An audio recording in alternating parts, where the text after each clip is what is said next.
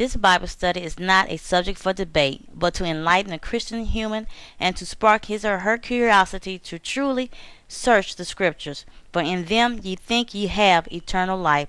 John 5:39. Check this out. Crucifixion was considered such a humiliating form of punishment that if you were a Roman citizen, of course, you couldn't be crucified, no matter what the offense. It was usually the execution of choice for slaves and people considered beneath the dignity of Roman citizenship. It was a form of public terrorism. You would be punished by being hung out publicly, naked until you died. And this sent a very powerful message to everybody else in those quarters that if you even did or thought about doing what this guy is accused of having done, you too can wind up this way. And it was very effective. Excruciating. Perhaps the most excruciating form of capital punishment that we know.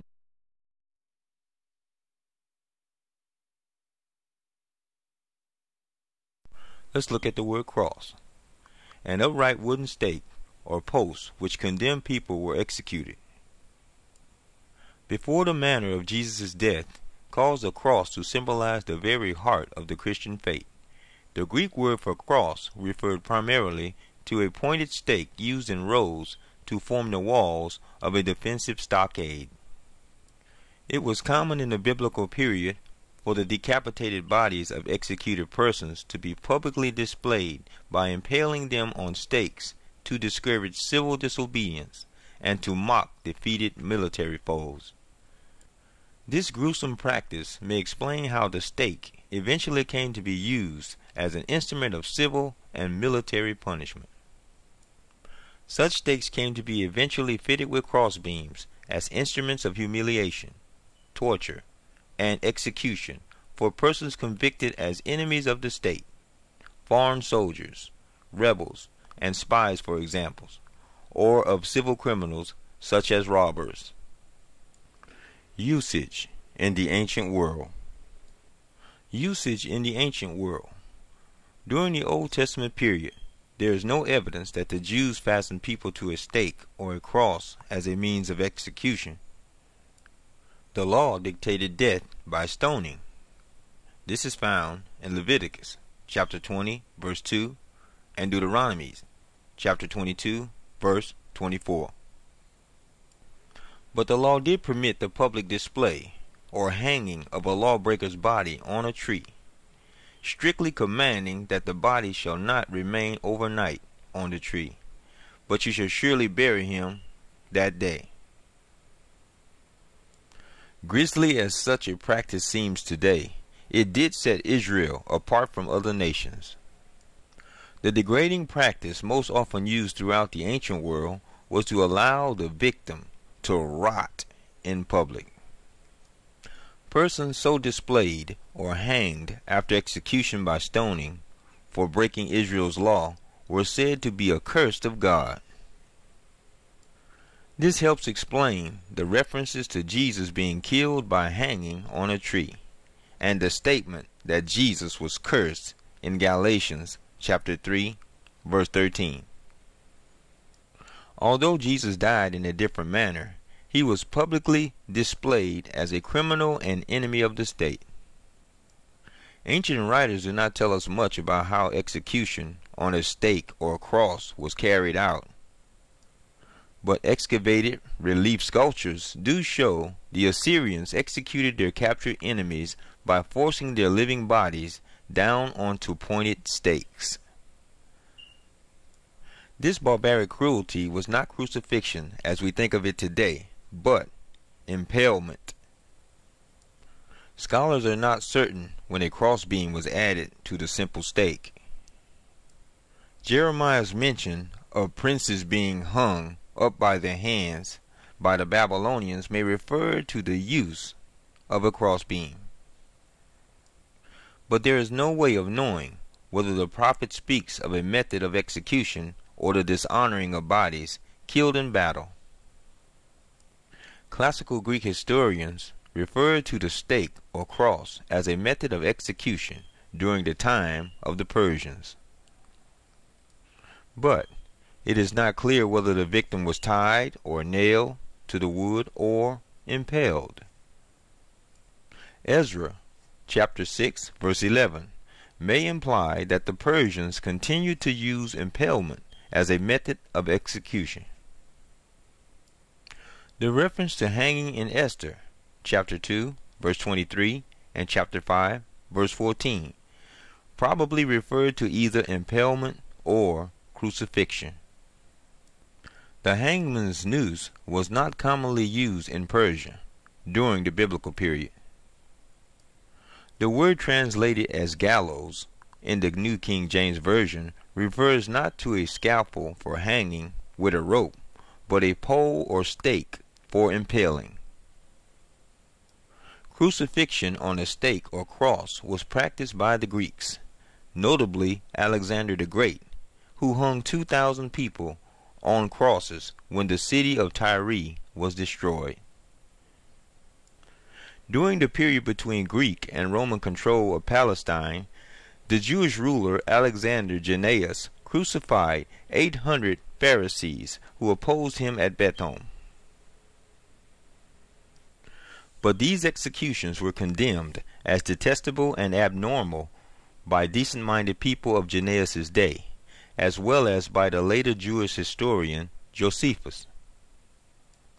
From the early days of the Roman Republic, death on the cross was used for rebellious slaves and bandits, although Roman citizens were rarely subjected to this method of execution. The practice continued well beyond the New Testament period as one of the supreme punishments for military and political crimes such as desertion, spying, revealing secrets, rebellion, and sedition. Following the conversion of the Emperor Constantine to Christianity, the cross became a sacred symbol, and its use by Romans as a means of torture and death was abolished. Death on a cross. Death on a cross.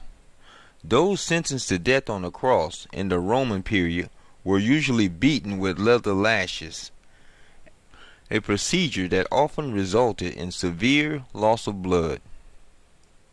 Victims were then generally forced to carry the upper crossbeam to the execution site, where the central stake was already set up.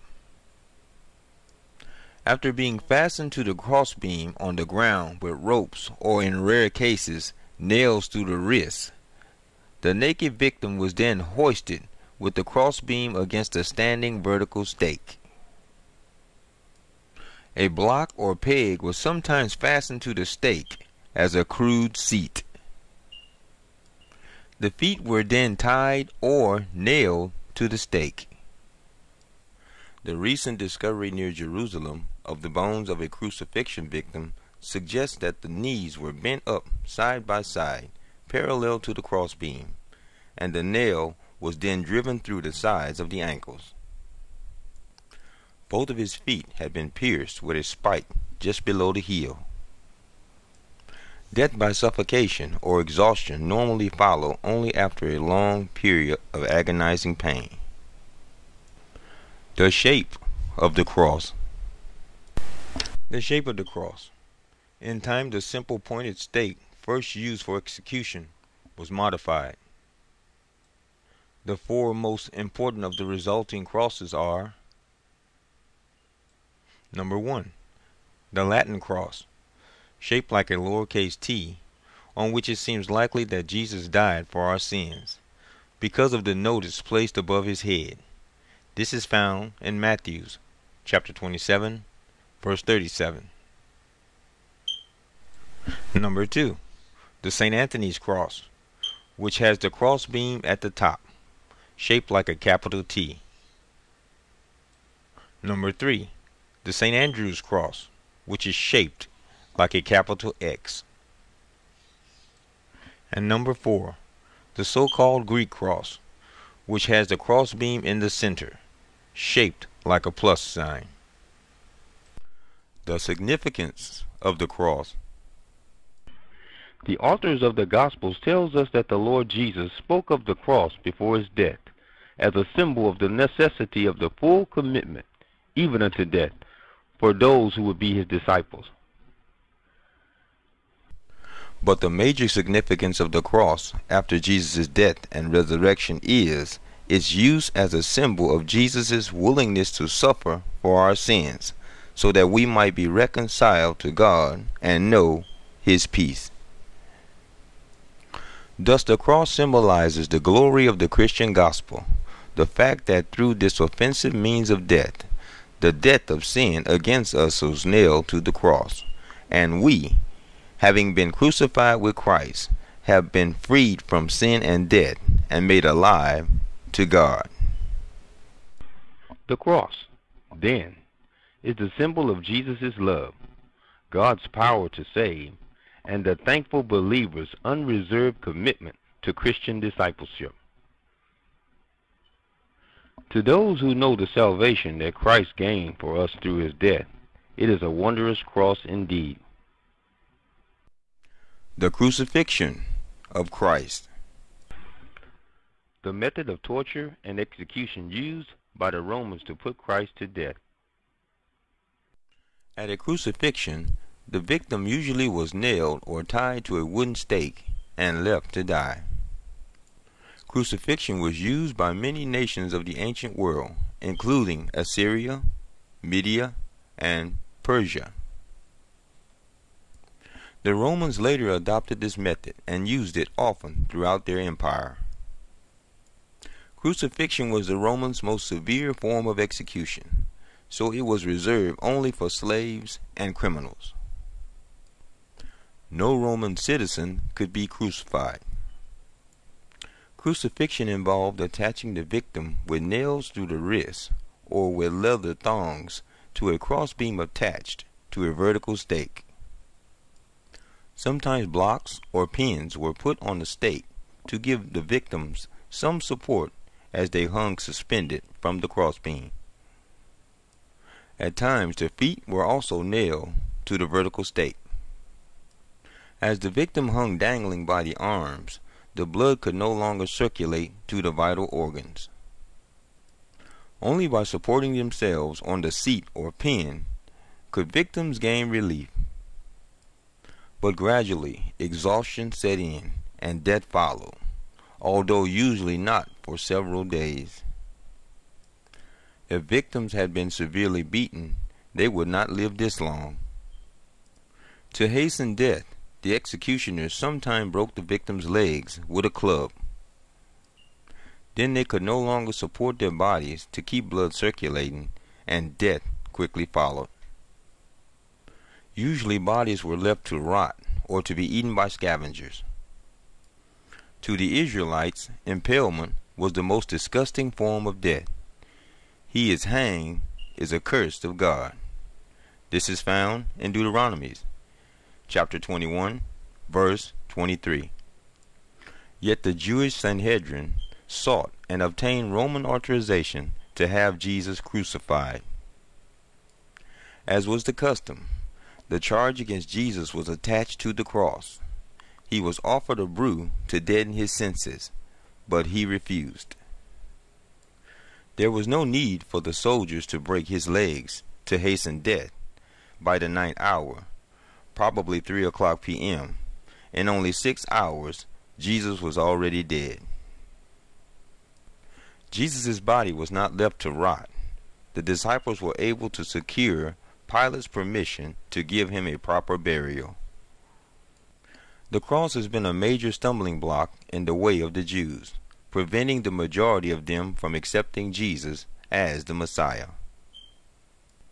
The Apostle Paul summed up the importance of the crucifixion best. We preach Christ crucified, to the Jews a stumbling block, and to the Greeks foolishness, but to those who are called, both Jews and Greeks, Christ the power of God and the wisdom of God.